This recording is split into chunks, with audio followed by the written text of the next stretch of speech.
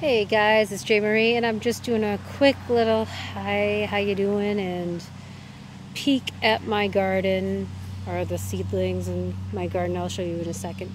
So I got did quite a few tomato plants this year.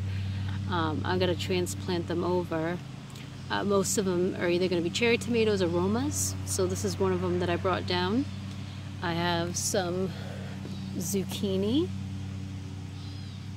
And those are also zucchini. I have these are some watermelon plants. I had not so much success with them. As you can see, that's how the plants kind of came out. Not looking too good, so I went ahead and planted some seeds. You can see I'm starting to come out. And these ones I transplanted into there.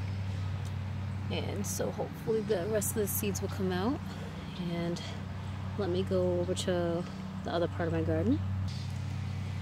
So I have some zucchini, a couple tomato plants on the side, butternut squash. Again, I transplanted some plants. They didn't make it. You can just see there's only one actual plant, full plant. These ones are seedlings coming up. So I have those.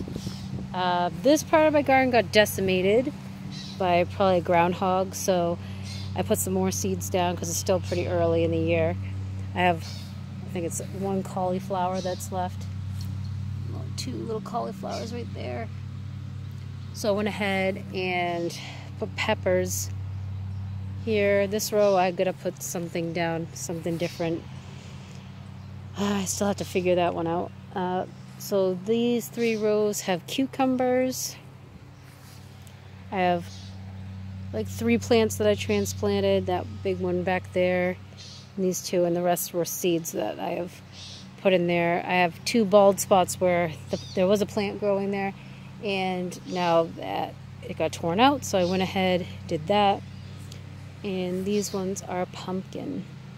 So I got a couple pumpkin plants. So hopefully get something. I ended up having to put a fence because there's a groundhog, so that's always fun. But I'm glad I was able to share this with you guys, and hope you're having a good day.